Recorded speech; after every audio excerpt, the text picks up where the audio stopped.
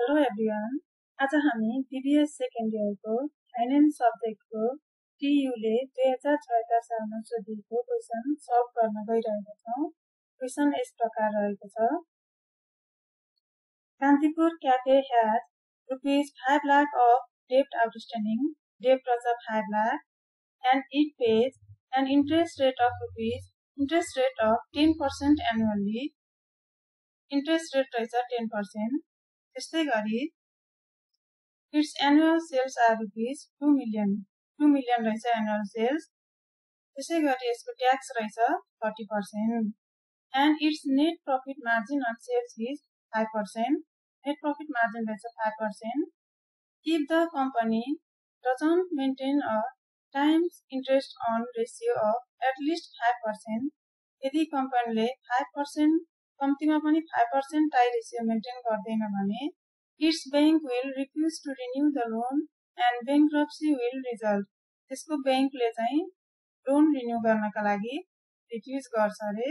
अब हाम्रो ए नम्बरमा सोधेको छ what is Kantipur क्याफेज tie ratio, is the bank likely to renew the loan. त्यसै गरी बी मा सोध्यो by what percentage net profit margin should increase in order to get loan renewed.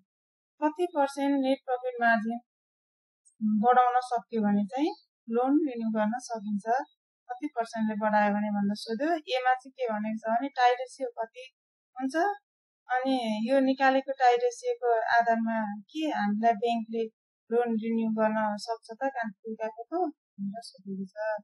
अब हामीलाई गिवन दिएको छ सेल्स भयो 2 मिलियन, डेट भयो 5 लाख, इन्ट्रेस्ट रेट 10% दिएको छ, इन्ट्रेस्ट एक्सपेन्सेस हुने भयो 10% अफ 5 लाख, डेटको 50,000 हुने भयो, ट्याक्स रेट छ 30%, net profit margin 5% of cells, therefore net profit हुने भयो 5% अफ 2 मिलियन गर्दाखेरि 1 लाख आउने भयो। अब हामीलाई के थाहा छ भने टाई रेशियोको फर्मुला हुन्छ EBIT डिवाइडेड इन्ट्रेस्ट। अब हामीलाई EBIT त क्वेशनमा दिएको छैन। EBIT निकाल्नका लागि नेट इन्कमको आधारमा फर्स्ट अफ अल हामी के निकाल्छौं भने earning before tax. Earning before tax निकाल्न net profit divided 1 minus T हुने भयो। नेट प्रॉफिट छ हाम्रो 1 लाख र ट्याक्स दिएको छ हामीलाई 30%।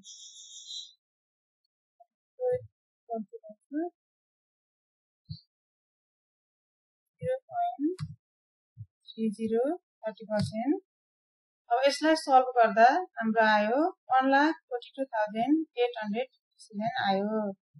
अब हामीले EBIT निकालिसकेपछि EBIT निकाल्नका लागि EBT मा इन्ट्रेस्ट जोड्नु पर्ने हुन्छ।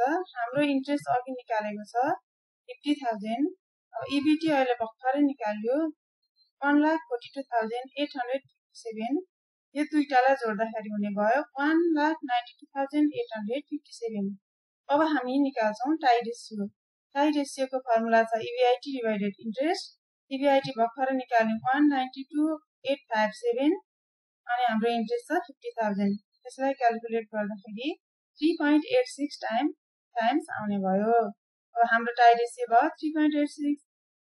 अब हामीले के कन्क्लुजन दिनु पर्यो भने the bank is not likely to renew the loan because tie ratio of the firm is less than 5%. फर्मको tie ratio चाहिँ 5% भन्दा कम भयो। हामीलाई क्वेशनले भनेको छ कम्तीमा पनि एटलिस्ट 5% चाहिँ 5 टाइम्स चाहिँ टाई रेशियो हुनुपर्ने, तर हामीले सल्भ गर्दा निस्क्यो 3.86 टाइम्स। अब बी नम्बरमा हामीलाई by what percentage net profit margin should increase in order to get loan renewed. कति पर्सेन्टले चाहिँ नेट प्रॉफिट मार्जिन बढाउन सक्यो भने चाहिँ हामीलाई लोन रिन्यू गर्नका लागि दिन्छ भनेको छ। अब the tie ratio must be at least 5 times to get loan renewed. Thus, we first set up the following relationship to work out EBIT necessary to get the loan renewed.